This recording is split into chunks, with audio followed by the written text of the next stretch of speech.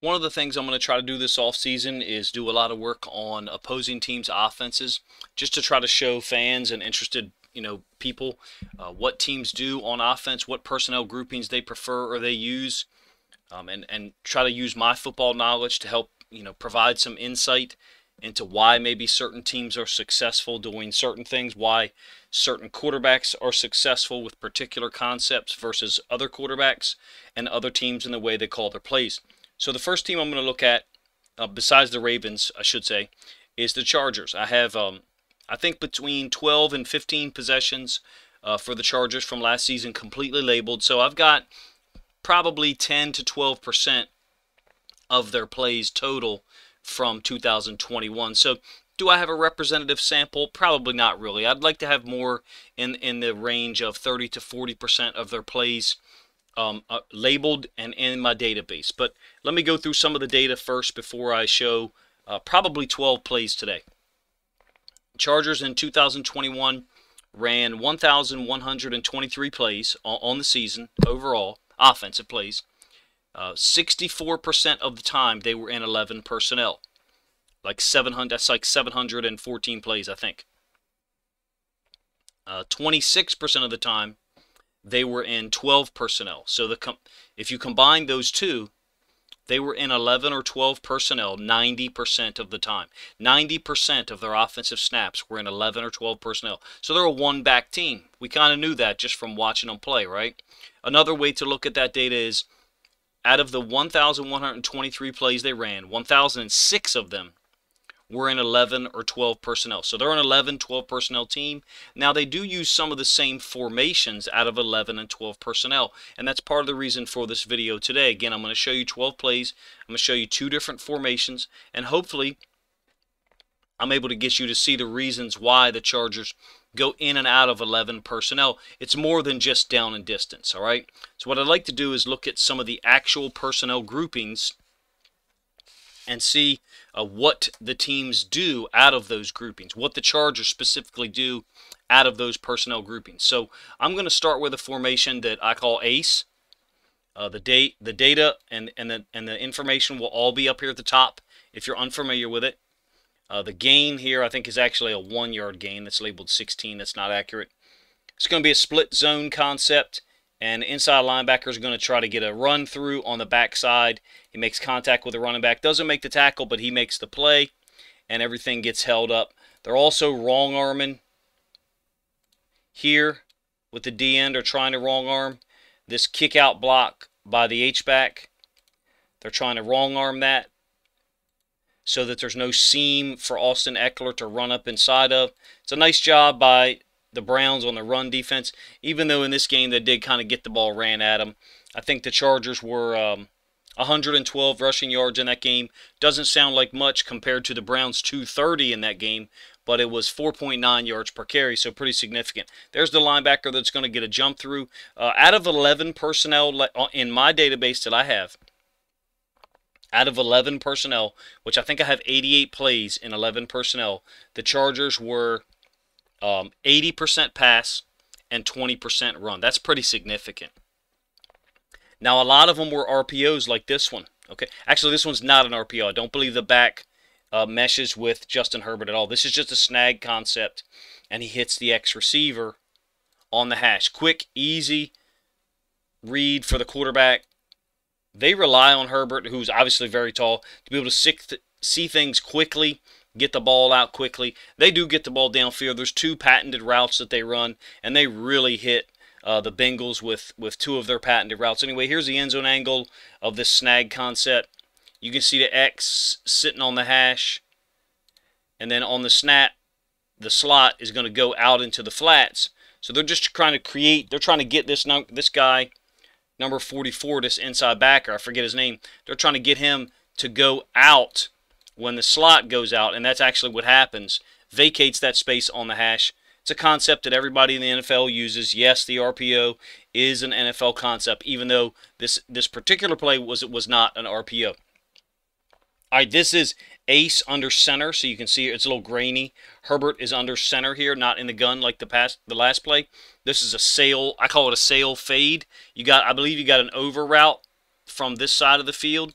So what they're trying to do is get the middle of the field free safety, which I think is Jesse Bates, to come up and help with that over route, and he does. Here's Bates now driving on this deep over route. I guess the backside corner is trying to help out here in case this is a post, but it's not a post, and they hit the Bengals hard with this route 3 times. This little sail fade to their big receivers, Mike Williams, Keenan Allen, both of those guys capable of doing. Great throw by Herbert. Play action concept, under center. Good protection. You can see the wall that's developed here. It's max protection. I got it as 11 personnel. Maybe you guys correct me on whether this is what position he's listed as number 5. Looks like a receiver to me. So I got it listed as 11. In any case, great throw, like a 41-yard gain. Awesome. We're going to do a couple more out of Ace, and then I'm going to do a patented little ad for my Teespring. I'd like to see people buy some of the merch if you're at all interested. There's a little play action here. So this is still Ace. I call this still Ace, but it's Ace Gun. So what I mean by that is there's the quarterback and then the running back on one side or the other, either an A gun or B gun or king or queen, whatever. So as opposed to the last play, the play action where there was the sail concept against the Bengals, Herbert was under center and went play action to get back here to this depth. In any case, it's another pass play, slight play action, and then Herbert scrambles for like an 11-yard gain. Not really the purpose of this video, but obviously he's very multiple, and he can do those things, you know, when relied upon. A dive play against Cincinnati. Cincinnati was able to defend the run really well out of their nickel unit, primarily because of people like this. I think this is Von Bell, extremely versatile player. I talked about him numerous times this year, defending the pass, defending the run. He's going to come up and get the tackle. Also, Sam Hubbard is kicking the shit out of the tight end here. You'll see it from the end zone angle. Look at Von Bell come up. He did this numerous times this season. Anyway, in any case, here's the tight end on the right, number 82. And Sam Hubbard's going to win this battle quite easily. Toss him to the side. And then Von Bell and Sam Hubbard get in on the tackle. What's my point? The Chargers, maybe they don't run a whole lot out of 11 personnel because it's not that effective for them. I don't know. I mean, I don't know what their rushing stats were for the year. I just know, like I said, I think I have 88 plays out of 11 personnel, 80% run, 20% pass for the data that I have. Now, whatever the data is for the year, if there's people who have that data in terms of run pass out of personnel groupings, that's great. I think it's Sharp Football has the actual personnel groupings for the season, and people rely on that often, but I don't know that he has run pass, tendencies out of that. All right, same formation, Ace Gun. We're going to wrap up this formation here in a moment. What was the snag concept? Wherever the side of the back was, all right, you would have a snag by the X or the receiver, the outside receiver, and then a flat route by the slot, or in this case, the tight end. It might have been an RPO where the back crosses Herbert's face. That's the snag concept. So what they're doing now with their 4 verticals is they're kind of making it look like snag to the read side. So this guy's going to go vertical, but he's going to get an inside release, and then the slot is going to go, technically it's a tight end, he's going to release outside, kind of make it look like that flat route, not really, and then bend it upfield. It basically ends up being 4 verticals. Some people call it go switch, whatever you want to call it. Usually go switch means you would have a receiver lined up a little wider, and he would go to the hash and up the hash. Of course, the NFL hashes are quite thin, so he may not run all the way to the hash. But this part here is typically what I would know as go switch. But in any case, I call it 4 verticals in my database. If you're interested, you have to be a part of my Patreon to gain access to the database and then be able to watch the plays as you wish. And you can see, once they've run this snag concept enough, they're able to do stuff like this, and they get a pass interference penalty here because this DB is being so aggressive. He's trying to get out of here. And you can see right now he's looking back at the quarterback expecting the ball to be thrown. It's not thrown because it's essentially a wheel route. Pretty obvious pass interference penalty there. All right, in case you're interested, or if you've been watching the channel for a while, you know that I started a Teespring, and basically all I'm trying to do with that is to get people to buy the merchandise and give me some feedback on it. I think we've had at this point It's up to 21 purchases, I believe. I have one myself. I actually have a coffee mug now. I was surprised at the quality of the graphic. I was a little worried about that, to be honest with you. My first time doing it. If you're interested in it, or if you've bought one, give me a little bit of feedback on what you've seen.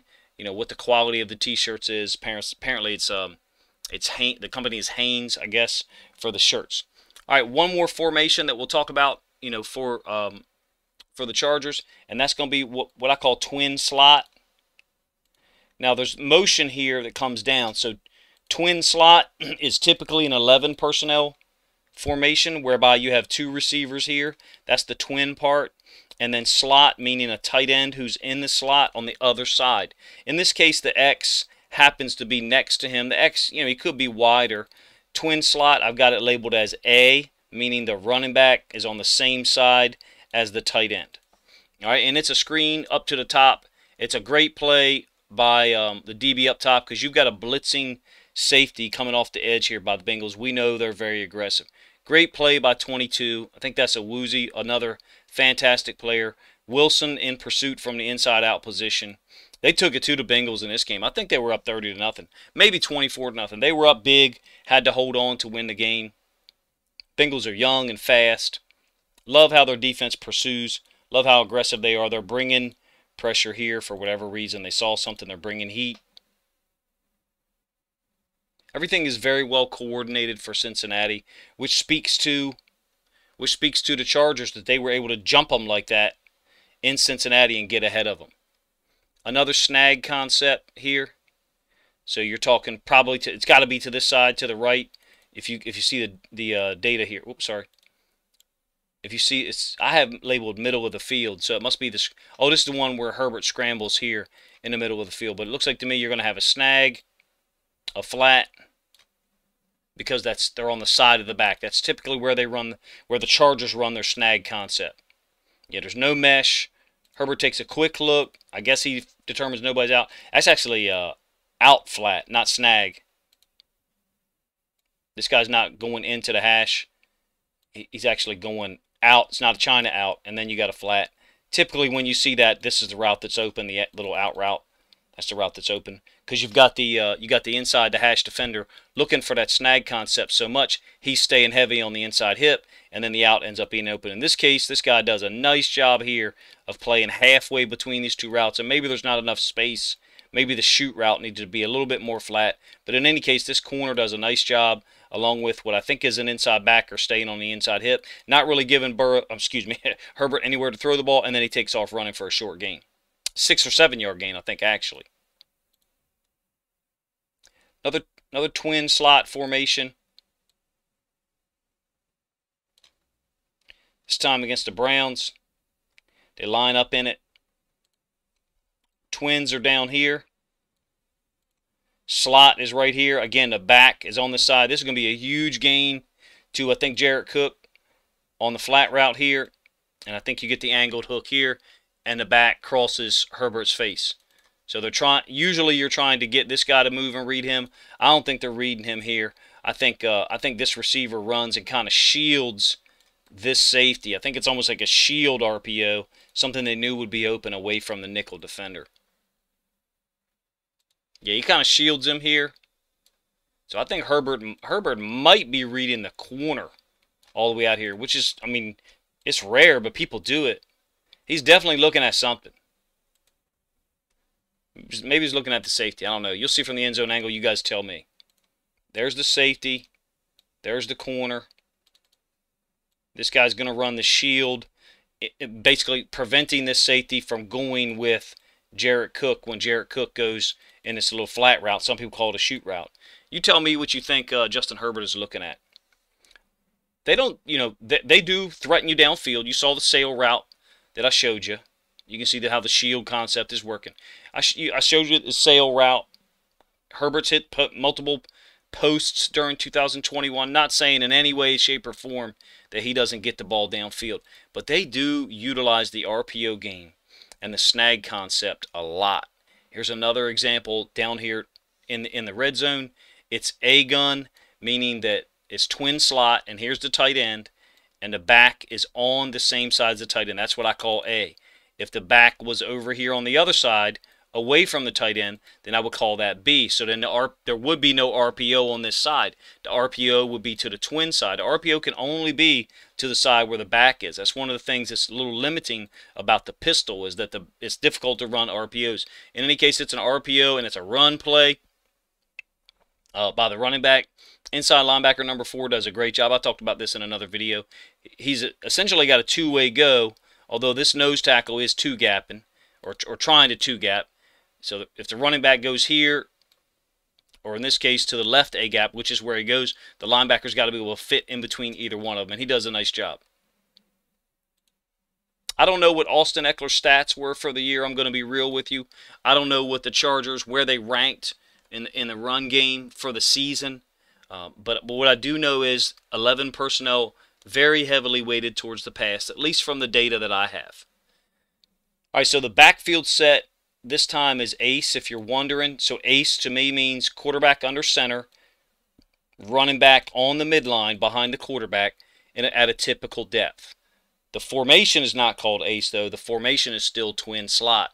Technically, we would call this tight twin, but or some people call it stack twins. But in any case, it's tighter, and you get a delay by the Y, by the tight end. He blocks initially, play action set, and then gets it out here to him, and I think he's able to make a guy miss. So a short gain. You can see from most of these throws, they're not attacking deep that often. I mean, there have been a couple. Here's another sail concept out of twins, and they attack Jesse Bates. Huge gain, I think, for a touchdown. This is a twin receiver. He takes him inside and brings him back outside. Kind of a semi-roll with the quarterback. He rolls over here to the other hash. They must have saw something in the scouting report to indicate that Bates or somebody would be falling for this. You see this route here is holding this corner. So they've really isolated these two guys here. So they must have the matchup that they want to. Of course, we know Keenan Allen and Mike Williams are both huge. I'm not sure who that is, to be honest, which receiver that is, to be honest with you.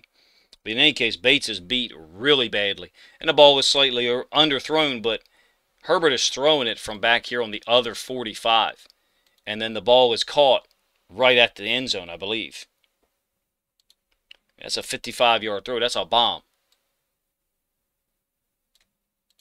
There's no grand conclusions here for me, you know, in terms of tendencies saying, oh, all you got to do is do this to stop the Chargers. That's not the point of some of these videos. They're meant to be primers for what certain teams do on offense.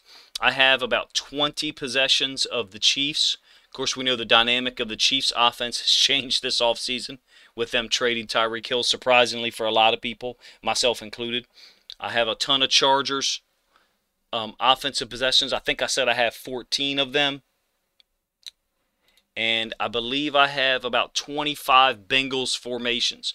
Now, in terms of the Ravens, I've got about 50% of their plays for the whole season. I think the Ravens ran about 1,200. Most NFL teams run about 1,200 plays, somewhere around there. And I think I've got about half right now labeled, and I think I've got about another 60 or 80 plays still to label for the Ravens. I think I got 580 labeled, maybe 680. Anyway, this is repeat plays here. Hopefully you guys enjoyed the video. The point of this was to illustrate what I'm able to do with the database that I'm creating. You know, break things down into personnel groups. I generally, well, I mean, for the Chargers, you can't really show a whole lot of 13 personnel. They only ran it like 34 times this year.